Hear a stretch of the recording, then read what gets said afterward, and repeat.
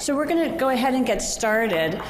Carrie Ressler asked that we draw your attention, if your staff who's involved in human subjects research studies, that's active now or will be, by June 24th, you actually need to do, you're welcome and invited to do EPIC training. So if you have any questions about that, you may already know about that, but if you have any questions, you can contact Dawn Sugarman for more details.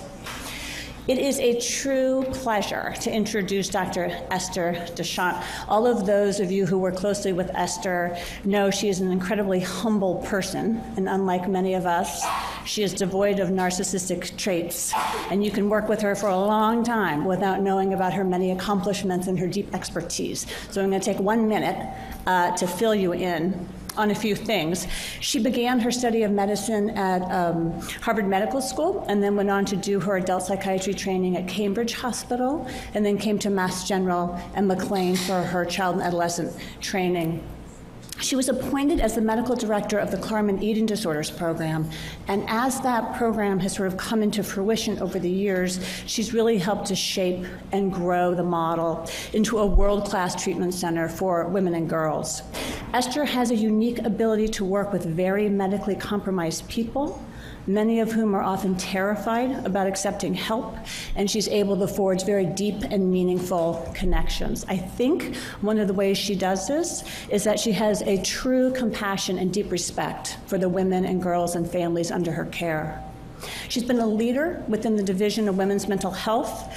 We know that many of the women and girls who come into our hospital programs for PTSD and anxiety and mood disorders and substance use disorders and personality disorders often have comorbid eating disorders, sometimes quite severe.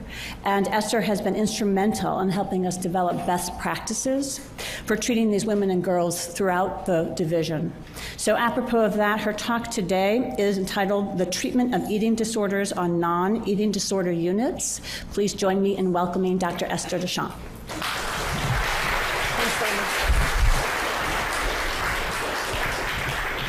So I think I figured out if I stand over here, I block the fewest people from seeing the screen. Is that correct? Sorry.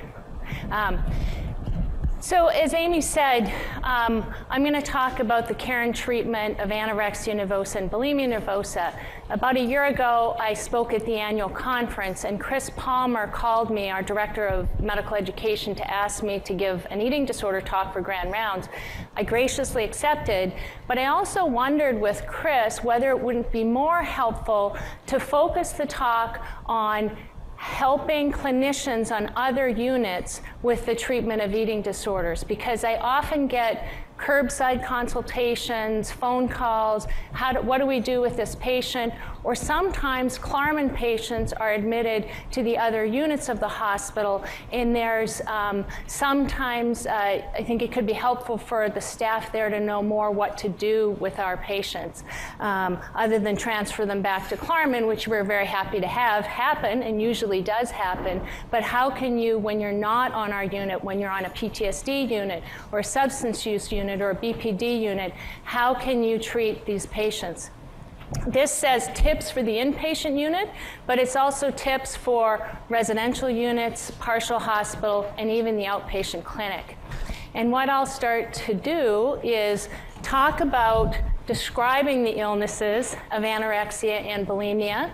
How do you assess patients with anorexia and bulimia? What are the evidence-based treatments for anorexia and bulimia? And if there's time, end with prognosis and a couple clinical vignettes. So what is anorexia nervosa? It was first described in the medical literature in the 1600s. Sir William Gall in the 1800s coined the term anorexia nervosa, and this is from the Lancet Medical Journal, 1937, showing a prepubescent girl before and after refeeding. Jumping to 2017, what is our current understanding of anorexia nervosa? This is the Diagnostic Statistics Manual, our psychiatry Bible that describes all our psychiatric illnesses. And it's a busy slide, but I've highlighted the really important characteristics. Markedly low body weight, fears, behaviors, body image disturbance. This is the DSM definition of anorexia nervosa. What's my definition of anorexia nervosa? My definition of anorexia nervosa is that it's an illness with prominent psychological symptoms which lead to behaviors, which results in the physical condition of malnutrition, which worsens the psychological symptoms, which worsens the behaviors, which worsens the malnutrition, and it is an illness that has a vicious cycle. Sometimes I use the analogy of a cobweb, where patients who start to diet get caught in a cobweb of weight loss. The majority of diets do not result in anorexia nervosa, but the majority of cases of anorexia nervosa start in the context of a diet. I also use slippery slope, I also use quicksand, but patients are really caught in this illness. And what are the psychological symptoms? These are but a few, but I'm going to highlight two that are most important. One is fear. Fear of weight gain, fear of eating, fear of food, fear of what can food or eating do to one's body. A tremendous anxiety that does not get better with benzodiazepines or serotonin reuptake inhibitors, and not much with antipsychotic medications. We wish they help, but patients live with incredible fear and incredible anxiety, and some of it is based on body image distortion. And this is so important, it deserves its own slide. This is taken from a city in Europe that has a set of statues showing a patient who is very low weight looking at her reflection, which is not low weight, which is obese. And this is indeed the visual perception distortion that patients with anorexia nervosa have. They also have tactile distortion, they have distortion in proprioception, they have distortion in how they perceive body signals. They also have dissatisfaction. So they care so much about how their body is and feel very negatively about this. So in the words of a patient, this is a direct quote from a patient, "I feel like my body's not me. I feel like I'm wearing a fat suit. I'm a beached whale. I have a picture of a beluga whale on my phone because that's what I feel like." And that's what our patients walk around with. So because of these psychological symptoms, they have behaviors. What are the behaviors? Number one, restricting. Anyone who's ever been on a diet knows how hard it is to cut down your food intake for any period of time. Cutting down 250 calories a day, cutting down 500 calories a day, people say it's very hard to diet in a long-standing basis. But our patients, say you have a young woman who should be eating somewhere between 2,000 and 2,500 calories, they might start by cutting down to 1,800 calories, then they cut down to 1,500 calories, then they cut down to 1,200 calories, and then they're eating 800 calories a day in an ongoing basis. And it persists as their weight goes down. Fasting is going for more than 8 hours a day without eating. Exercising deserves a special note because it's addictive. And this isn't the, I go to the gym for half an hour and work out. This is the many hours a day, and I can't stop. And I exercise when I have shin splints, so I have to go to ortho who has to boot me because I won't stop exercising because I can't, because I'm trapped in having to do that. Very worth noting, binging and vomiting.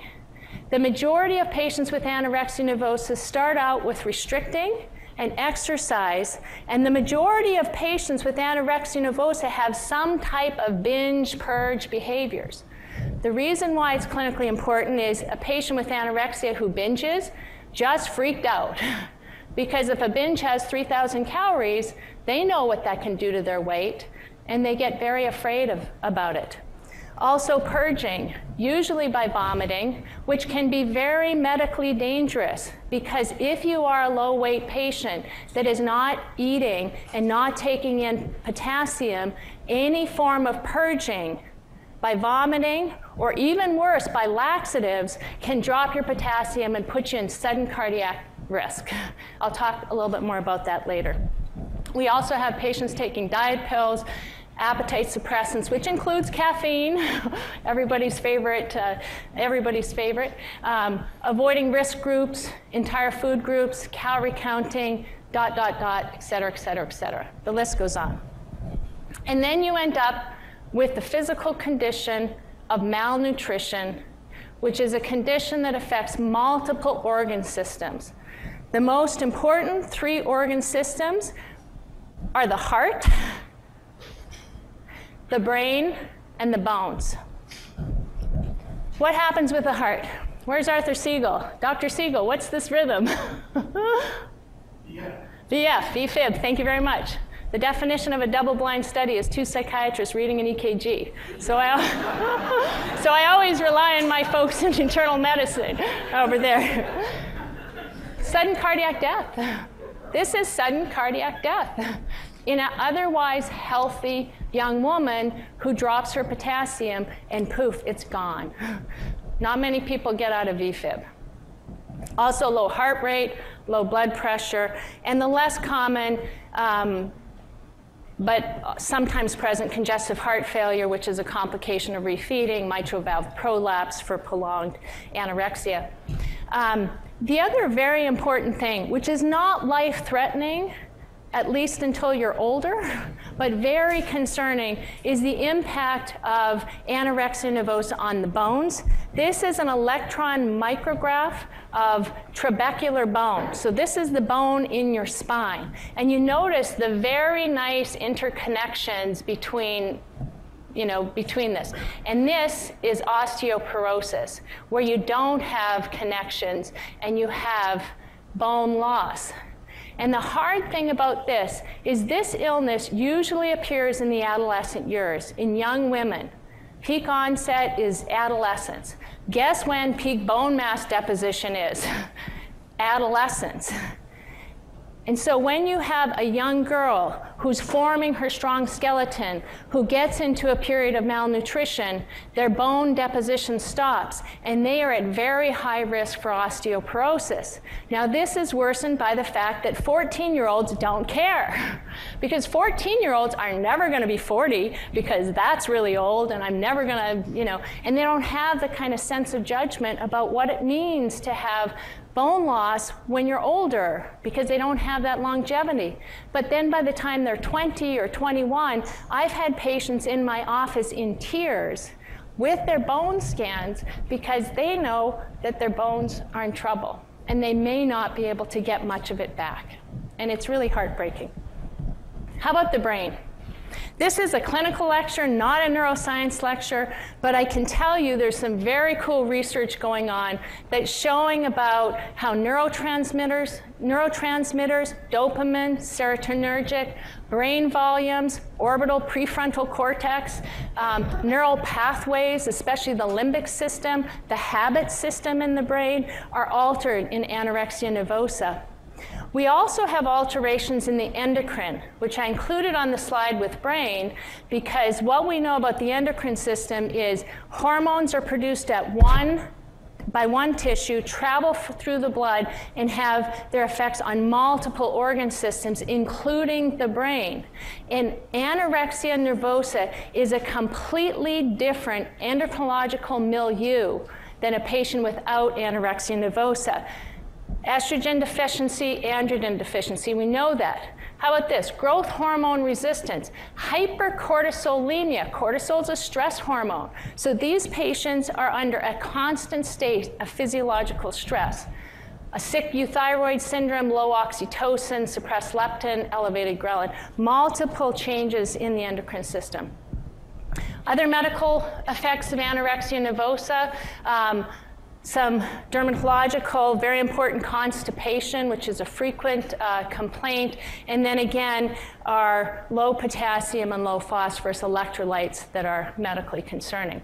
So what do we have here? The vicious cycle. Psychological symptoms causing behaviors, causing physical condition of malnutrition, worsening the psychological symptoms, worsening the behaviors, and the patient is very much trapped. And so when I want to give tips to the clinicians on our other units, I want to say have empathy. This is a tough one. And the patients are stuck. And they may lie and they may manipulate about how much they're eating or what their weight is or what they're doing behaviorally. They have body distortion. They might say, I don't care. I don't care about giving up this illness. But that's because they're stuck. And it's a hard to treat illness, but it is a treatable illness. How do we assess a patient? First thing you want to do is make a diagnosis. Now people will say, but that's easy. These patients look like they have an eating disorder, but many patients with anorexia hide it. They come in baggy clothes, they don't wear shorts even in the summertime, they pretty much deny, they say, I've always been low weight, they don't come out and say, I have this illness. So you have to ask them. They often don't ask, don't tell, so we want to look for clues and ask questions. Some of the clues you might see, dieting. But again, this is not the usual diet. This is an extremely restrictive diet. A diet that starts out with cutting this food out, cutting that food out. Eventually I had a patient who was eating lettuce and strawberries. And I had another patient who had a list of 30 foods she could eat, and they were all green. So it's a very restrictive diet, excessive exercise, rapid, severe weight loss, a focus on body image and appearance, and in an otherwise, and again, usually women, 90% of this illness in women, kind of unexplained, why does this otherwise healthy young women have dizziness? Why are they passing out? Why are they complaining of the symptoms? I had a patient say, doctor, I have chronic fatigue syndrome. This is the symptoms of chronic fatigue syndrome. And I said, no, you have anorexia nervosa. And it'll all get better when you recover from that illness. SCOFF. SCOFF is a screening tool that every person who evaluates a patient in this hospital should use to try to pick up on cases of eating disorders. It is super fast, super easy, and if you have 2 or more positive responses to these questions, there's a very high likelihood that you have a clinically significant eating disorder. Let me go through it. S, do you make yourself sick because you feel uncomfortably full? You're asking the patient if they purge. Do you worry you've lost control over how much you eat? You're asking them if they had a component of binging. Have you lost more than 1 stone, 14 pounds in a 3-month period? That's a pound a week. That's a hard amount of weight to lose. Do you feel yourself to be fat when others think you're too thin? And would you say food dominates your life? So if you have 2 responses to this, then to make it even more complicated, I'm going to recommend you do an EDEQ.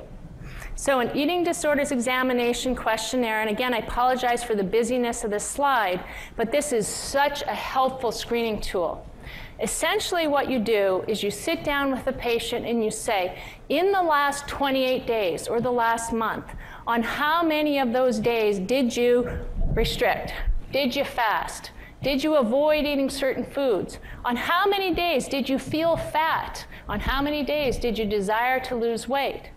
It also asks about binging, vomiting, laxatives, exercise, and in about 10 or 15 minutes, you can get a very good picture of the last 28 days of a patient's eating disorder, and you can use it to monitor progress over time.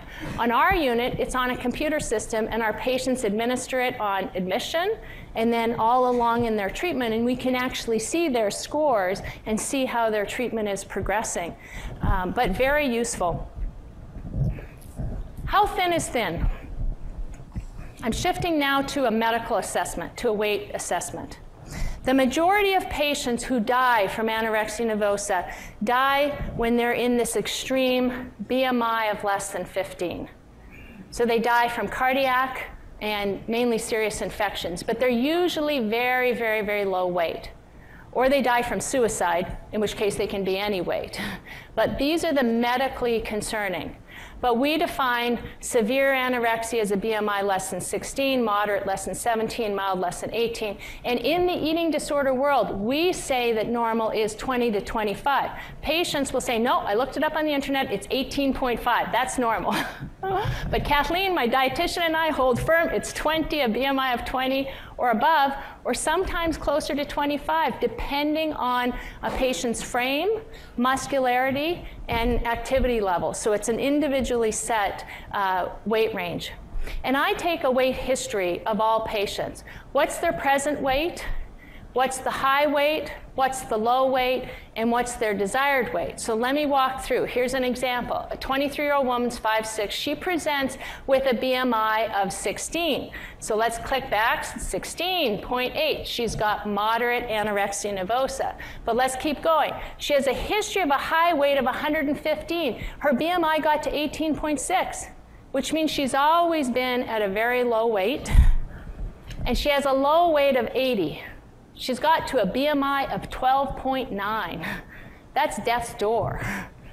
And she would like to be 99 pounds.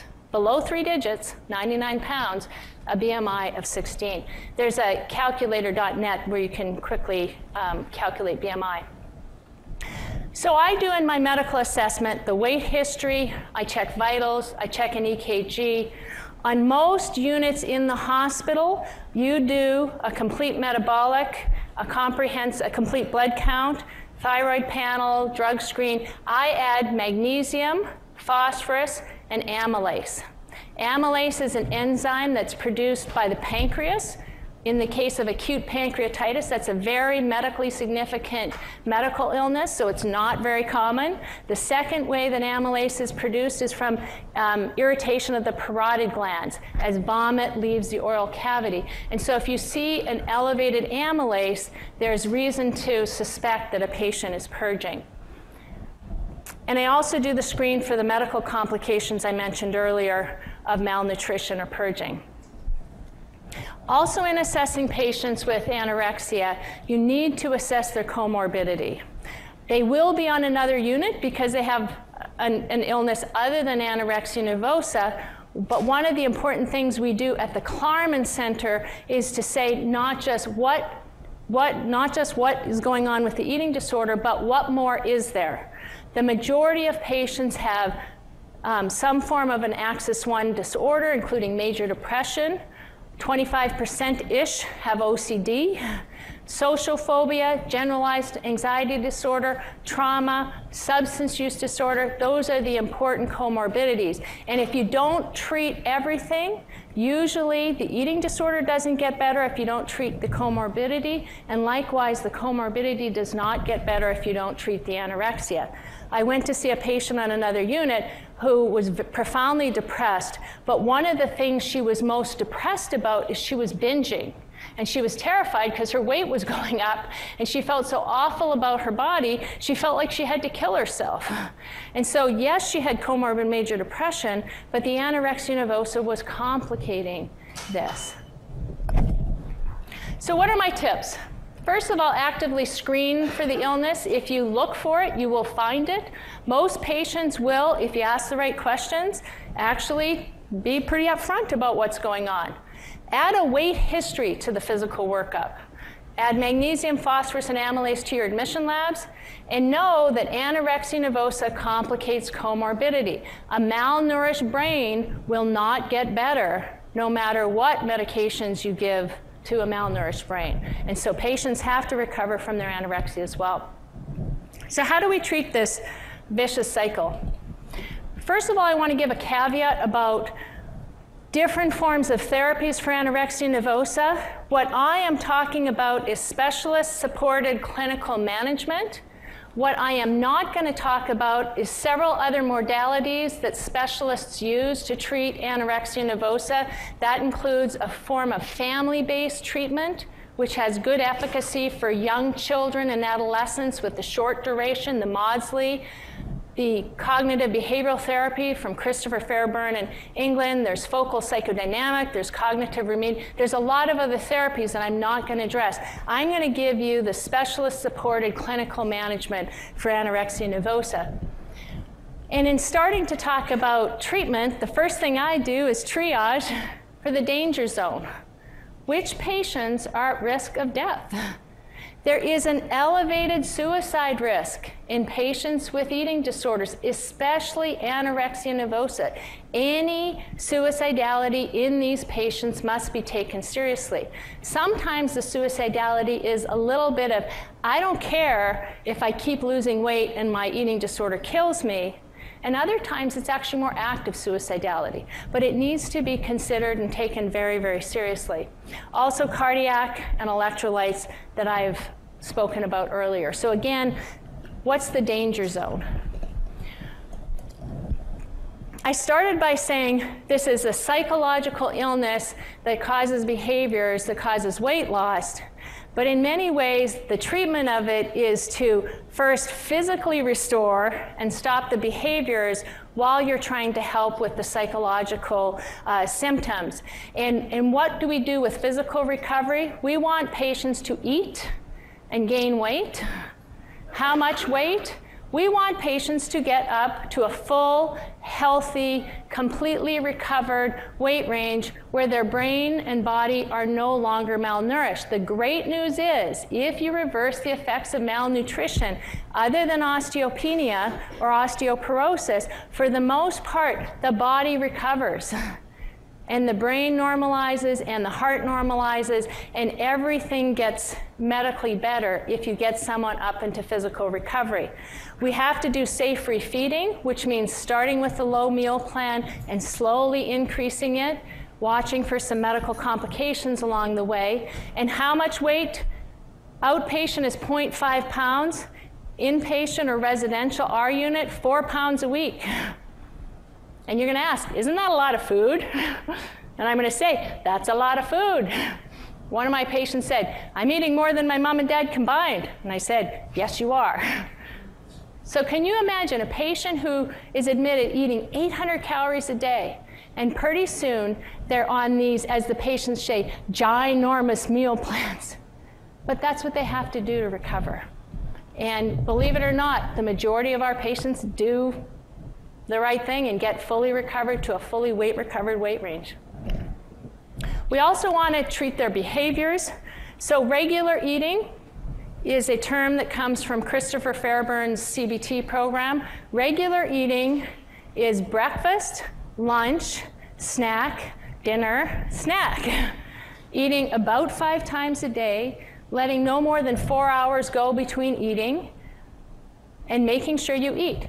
Think about the treatment of alcoholism versus anorexia nervosa. In alcoholism, your job is to not drink.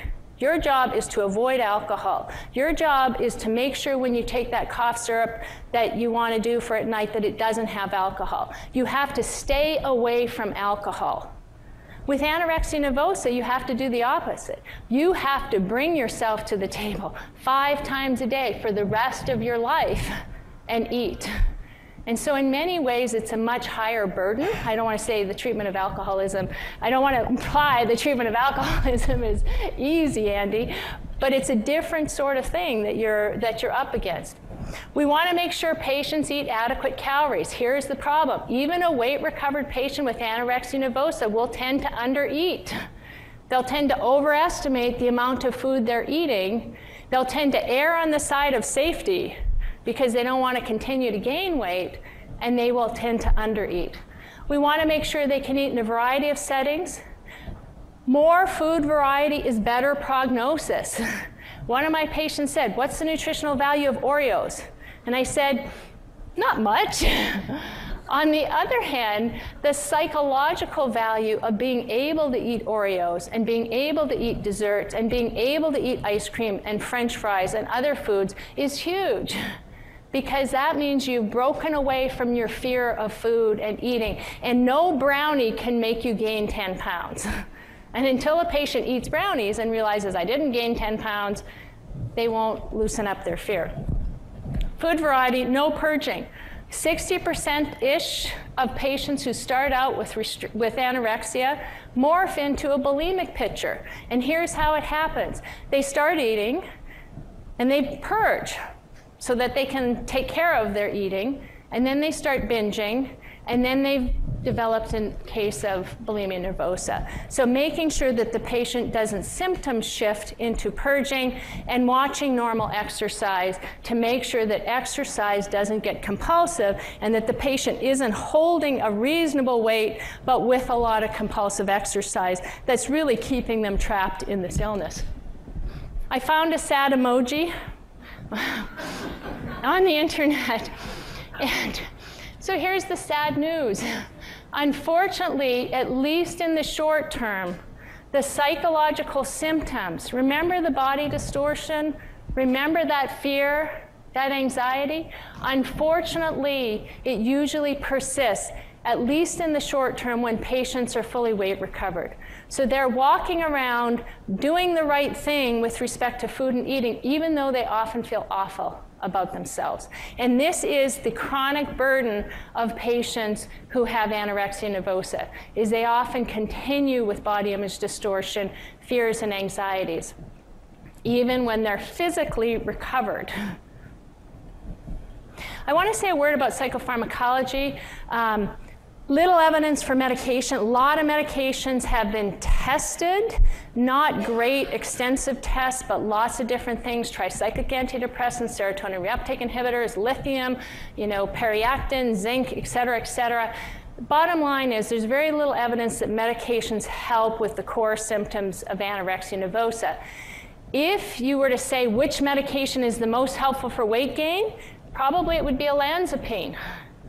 On the other hand, olanzapine is an antipsychotic that's associated, especially in patients with bipolar and psychotic disorders, with really significant weight gain. If you actually go to a patient with anorexia nervosa and say, would you take this medication that's associated with clinically significant weight gain? The majority of them are too afraid to take it. And so there's limited efficacy for these medications. We often treat our comorbid conditions, often once our weight normalized, and this is my take-home message with respect to medications. Doctor, do no harm. Remember the Hippocratic Oath? Doctor, do no harm. Medications have side effects, and the side effects hit our patients who are malnourished really hard. Deseril, sleep medication, commonly used in this hospital. Quetiapine, sleep medication and anti-anxiety and antipsychotic, commonly used in this hospital. Prazosin, PTSD medication, commonly used in this hospital. Drop blood pressure badly, and patients end up very hypotensive. So you have to be careful for anything that has prolonged cardiac conduction, low blood pressure, appetite suppressants, nausea, weight loss, or weight gain. If you give a patient a medication and they gain weight, they freak out. And then they stop eating and then they relapse. So you have to be very careful with your medications. So what are my tips? Do a careful suicide assessment, do a cardiac assessment, watch your medication side effects.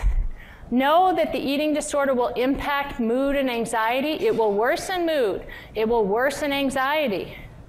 And start a treatment plan which mimics outpatient treatment. So this is prescriptive, and I'm sorry, but it's very like do this, this, this, this. You don't have to do it, but this is what I would do if I had a patient on an inpatient unit. First of all, I diagnose them with anorexia nervosa, and I say, we should start treatment for your anorexia nervosa. The first thing we should do is start you on an 1,800 calorie meal plan. Now you're going to say, what's an 1,800 calorie meal plan? You don't have to worry about that.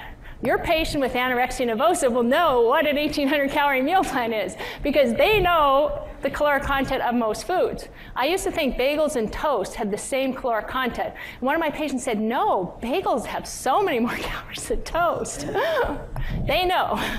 Kathleen knows too, but they also know. So start in an 1,800 and say, try to eat an 1,800 calorie meal plan. If you can't eat solid food, which is better for your gastrointestinal tract, then take Ensure, take Boost, take Carnation Instant Breakfast, take chocolate milkshakes, I don't care. Just take some kind of something to get yourself nutritionally restoring. I would say to them, and stay out of the bathroom after meals if you're worried that you're going to purge. Just sit in front of the nursing station. Just make sure you don't go to the bathroom for about an hour after. This has got to be voluntary. At Klarman, it's not voluntary, but in other units, it can be voluntary. I would give them Fosnac or Nutrifos twice a day for a week. That's a medical thing because you can drop your phosphorus levels. I would check their phosphorus, magnesium, amylase, and BMP twice a week for the first week. Arthur, you can tell me if you disagree, if you think it should be more. Jump in. And I would weigh them twice a week in the morning, prior to eating, prior to having coffee. We call it a dry weight, to see how they're doing.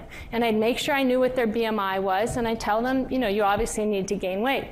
If all goes well, the next week, you tell them, eat more. Because again, they have to gain weight. So you say, eat more, eat 2,100 calories. Continue your bathroom restriction. If they're finishing meals, they can go on a couple staff walks a week. They should not go to the fitness center because they won't gain weight if they go to the fitness center. You should continue to weigh them, but they don't probably need labs or vitamins if they're doing well. And then week 3, 2,500 calories a week. Again, you're increasing the meal plan to have them gain weight, continuing walks, doing your weigh-ins. Do not set a weight range, because we don't want to have a patient who's gone to the inpatient unit and had a doctor tell them, oh, that doctor said my weight only has to get to such and such. And then we say, well, that doctor doesn't know about eating disorders, and your weight actually has to get to such and such. So please don't set a weight range on your patients. And watch out for the exercising or the purging that's going to undo it. And after discharge, and this is perhaps the most important, please refer them to an eating disorder treatment team for ongoing treatment. If you don't know treaters, call Klarman. We know everybody. And if we don't know everybody in the Massachusetts area, we have contacts outside of Massachusetts. And very important that these patients have an outpatient treatment team, because they will not recover fully on your unit, but they can start the treatment process. And when should they go to Klarman? If their suicidality is stable and they're at a low BMI. That's not that low, but guess what? I had a patient come to me from the eating disorder, from the trauma unit, and I said, your weight was 10 pounds higher over there. And she said, oh, I just put rocks in my pocket. Nobody ever knew. So often the weight that you get is an underestimate of a true weight. So anyone who's not gaining weight, who's purging, binging, or compulsively exercising can actually bear a treatment, can benefit greatly from a treatment at the Klarman Center. Switching now to the other end of the spectrum, what is bulimia nervosa? We've talked about anorexia. What is bulimia nervosa? This is again coming from the DSM. The hallmark symptom in this illness is recurrent binge eating. That means eating a large amount of food in a short amount of time in a way that feels out of control. One study showed that the average binge was about 3,500 calories. It can be really a significant amount of food and very upsetting to the patient, and they have compensatory behaviors to prevent weight gain. So they're binging and they're doing something. So this is my definition. It's a psychological illness where patients are trying to lose weight, which are failing because they have breakthrough binging, which then worsens their psychological symptoms, which then causes them to worsen their behaviors to lose weight, which then causes binging, which then worsens their psychological. So they have a vicious cycle, but they have physical manifestations but a normal weight. So here's very important. Patients with bulimia don't look as if they have an eating disorder. We had a patient who had very severe bulimia get picked up by a cabbie. This is the days before Uber, people used cabs, right?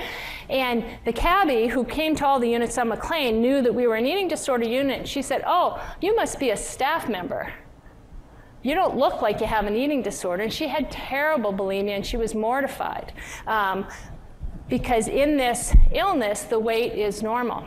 So what are the psychological symptoms? Body image distortion, same thing as anorexia nervosa. Fears, anxieties.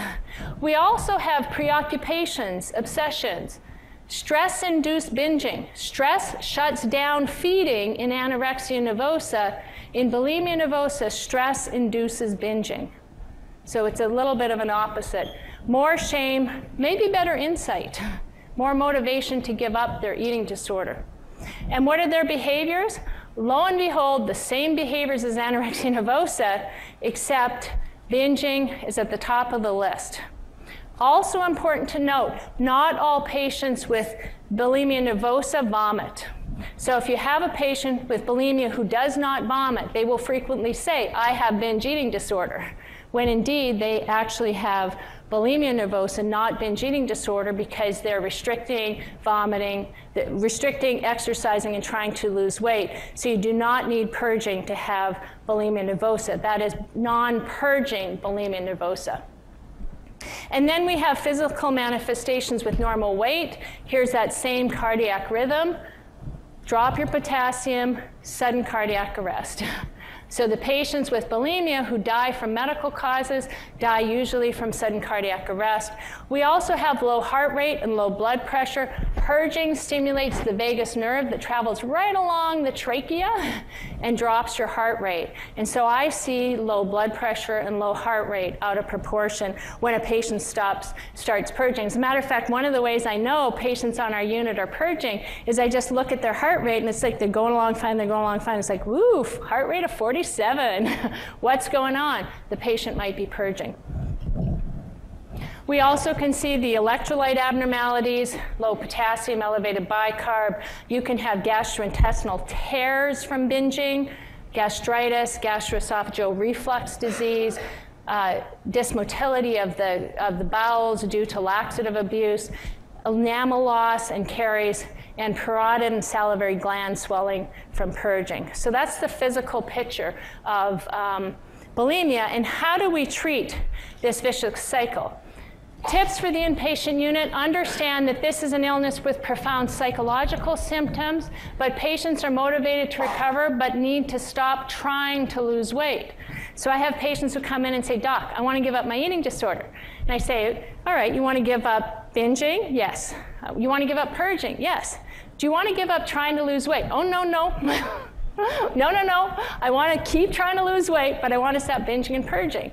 And my job is to say, you can't stop binging and purging unless you stop trying to lose weight. And if patients can get that, then the care and treatment goes much more smoothly. So let's make the diagnosis. Switching to assessment. Often don't ask, don't tell. Look for clues, ask questions. So the patients with anorexia nervosa have a weight picture that looks like this. They lose weight, they come into treatment, they gain weight. They get out of treatment, their weight trickles down and they lose weight. They come into treatment, they gain weight, they lose weight. The natural history is a tendency for weight loss. With bulimia, you have weight cycles. So you might have a patient who starts off at 130, loses weight with anorexia to 110, gains weight to 130, starts losing again, goes up to 150, down to 110, up and down and up and down. So you have weight cycles, which are really prominent with patients with bulimia. You might notice after meals, they go to the bathroom. There might be vomit, laxatives, or enemas in the bathroom. And here's some medical signs, some laboratory, and some knuckle abrasion or parotid or salivary gland swelling that you see. And again, this is the SCOFF, which I mentioned with anorexia for a screening tool, and this is the EDQ, which I mentioned for anorexia. Equally helpful for bulimia nervosa.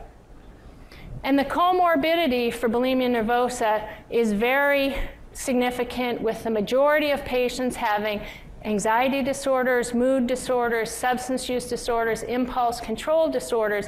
And if I can say one thing, eating disorders are mood destabilizing and anxiety provoking. And so they kind of keep everything going. So what do we know for tips? Screen for this illness. Take a weight history to understand the psychological importance of the patient's current weight. If they're on their weight cycles, but they're on the top of their weight cycles, and they're all of a sudden 170 when 3 months ago they were 140, they may be like, Doc, I don't care what you tell me, I am not trying to stop losing weight. I am gonna lose weight. Because they are so overwhelmed because they just gained 30 pounds. On the other hand, if they're 140, and that's where their weight usually is, they can sometimes get off that weight roller coaster and start stabilizing their illness. You need to check their admission labs of magnesium phosphorus amylase, and you need to know that bulimia nervosa complicates the comorbidity. So how do we treat this vicious cycle? We got a patient, they're upset about their body, they have attempts to lose weight, which causes binging. So what causes binging? This is straight from Christopher Fairburn's CBT. Binging, ox hunger, Greek word, ox hunger. Patients starve. They get up in the morning, they don't eat breakfast, they don't eat lunch, they don't eat snack. They are starving. And they start eating, and especially if they start eating a simple carbohydrate, poof, they get into a binge. Breaking a food rule, same thing with diets. I can't eat this, I can't eat that, and then I eat some of it, and it's like, oh well, what the heck, and we go on and we eat the whole lot of it.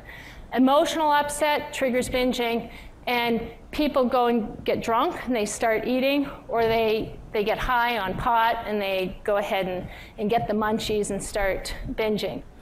So when you treat binging, treat what causes binging.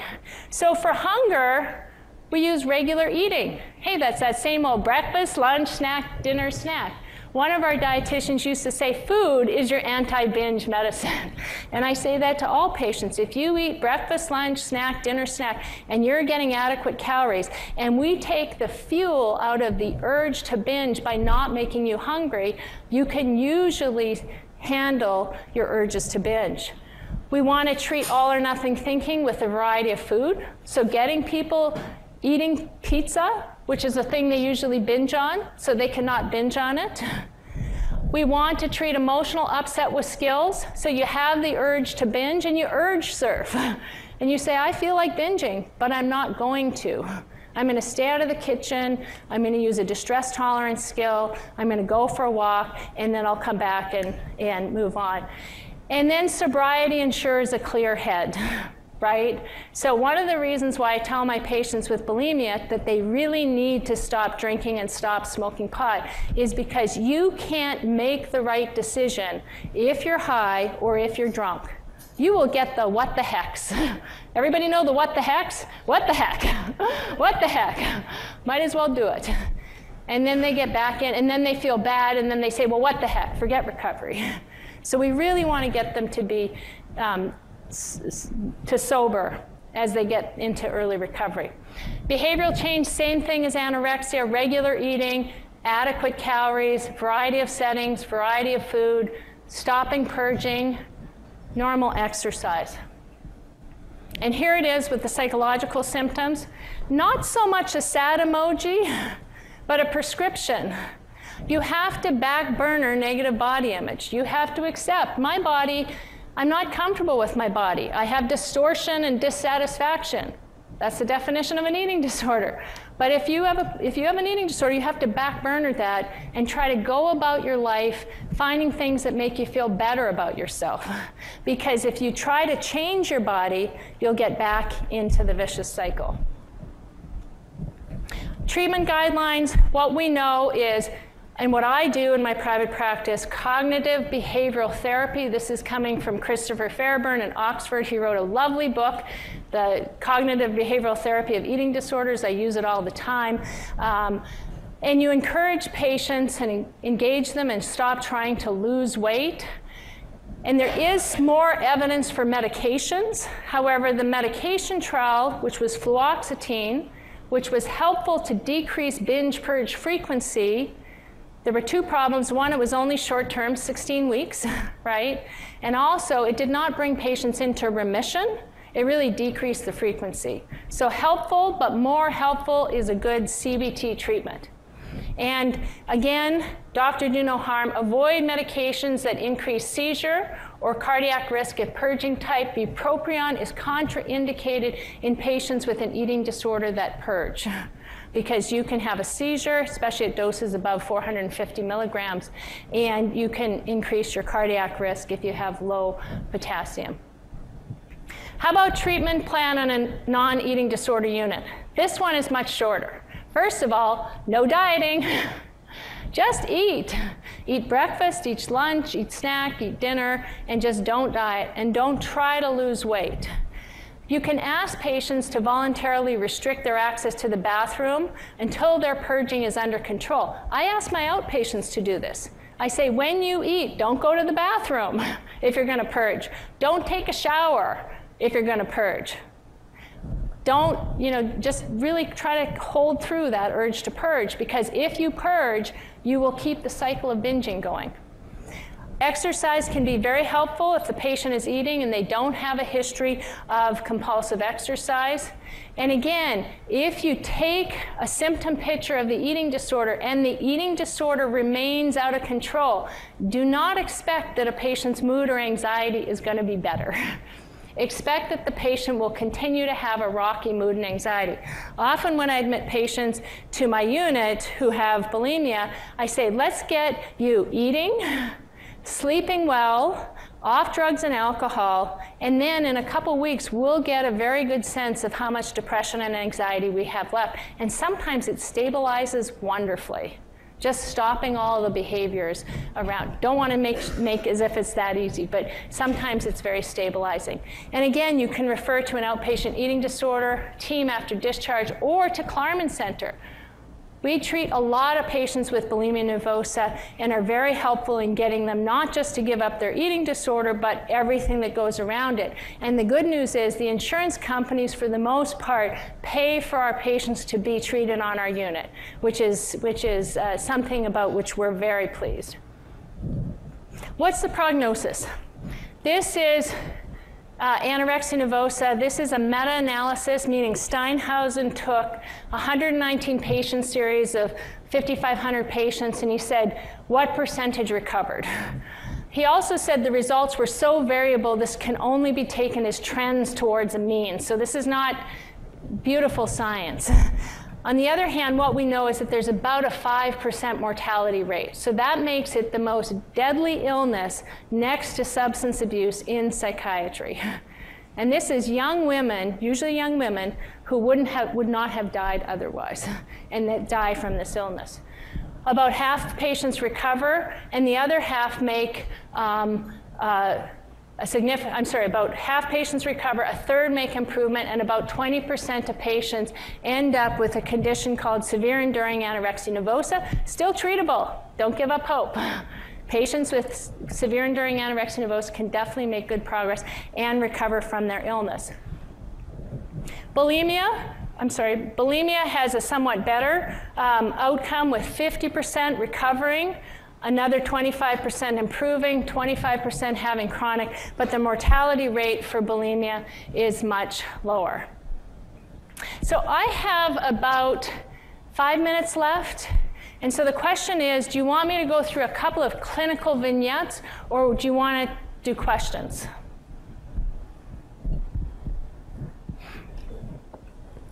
Yes, please.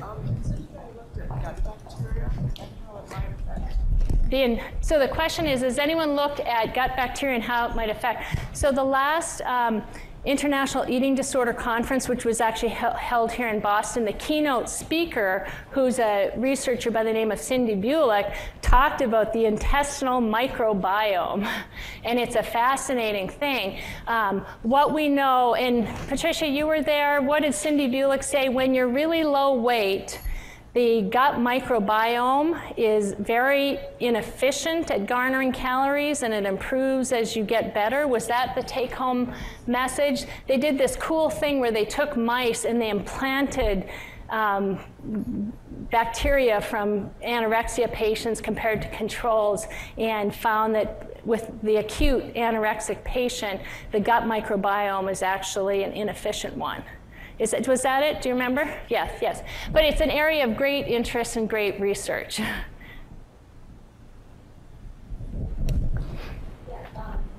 I was wondering, I work on the trauma unit, and we have a lot of patients there with eating disorders, and they often are requesting laxatives, yes. But they also they do have constipation. So I was wondering, yes, I love that question. How do you yes. recommend laxative? So before I was getting this talk together, I sent Marge, who's so lovely, about 4 versions of my talk. And I almost sent one last version, which had a slide on laxatives. And the reason for it is laxatives are so important. There's 2 reasons why patients use laxatives. One is to have the number go down. So one is for eating disorder reasons. So I see the number go down. I know it's not real because it's mainly water weight that you're using with laxatives. But I also know that all that weight is out of my body and that the number is going down and maybe I'm less bloated and I feel more comfortable. So that's one reason why people use laxatives. Unfortunately, the other reason why people use laxatives is because of trauma histories, to get rid of myself, to clean myself out. It's a self-injurious behavior. I might kill myself and I really don't care. And they really may almost kill themselves. It's super, super dangerous. So what I say to them is Miralax, 17 grams, twice a day, that's it. That's it. That's it. And if you're really, really constipated, I might ask someone from internal medicine to see you, to see if you actually do have evidence of stool retention. You can actually get an x-ray to see whether or not someone has retained stool and needs a half bottle of mag citrate once to clean it out. But you got to be really careful because you do have patients constantly wanting laxatives for a trauma reason. And I talk to them straight up about it. Like, yeah.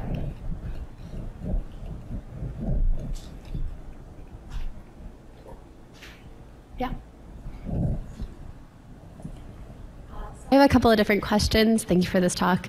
Can you remind us why you don't want to set a weight range for clients? Yes. And then also, I'm looking at this more from an outpatient, actually a school setting. When you have a client who doesn't care if they die from their anorexia and they are very dangerous and constantly having a lot of medical issues, yes. How do you help them get help, especially when there is the complication of depression? Right. How old is the patient? We started at 17, she's now 18, which makes it more complicated. So for a patient, so question is the weight range, and then how do you help a very sick patient? If they're under 18, you say to their parents, this patient must be in the hospital, and they must gain weight till they're in a healthy weight range, and if they lose weight, you have to rehospitalize them, and you have to get them to get into and stay in a healthy weight range. If they're over 18, then you have to get the parents to get a medical guardianship. To refuse to let them go to college, to refuse to pay their tuition, to say you have to come into the hospital. And if you don't, the doctor says they have a name of a lawyer that will take away your legal rights and you will be hospitalized against your will. Because when a patient is in the throes of this illness, they do not think they're in danger and they don't care that they're in danger. They're not thinking straight. Someone else has to intervene and bring them into the hospital. But it's a very challenging. And why not set a healthy weight range? Because unless you look at someone's growth charts and put their weight in the context of a growth chart from the time that they're a child, and you look at their build and you look at their level of muscularity, it's very hard to set a clinically healthy weight range. And if you set a weight range or you say to a patient, well, you should probably be okay if you have a BMI of 19, they will hang on to that and say, this doctor told me I should only have to be that, and why is that doctor's opinion less important than your opinion? And it just complicates. Instead of saying, we know you have to gain weight, let's get your eating disorder team to set a clinically healthy weight range after you get, but we know you need to gain weight, so it doesn't matter what that number is, just get going on the weight restoration piece. So, there was another question. All right, I think it's 1 o'clock. Thanks so much.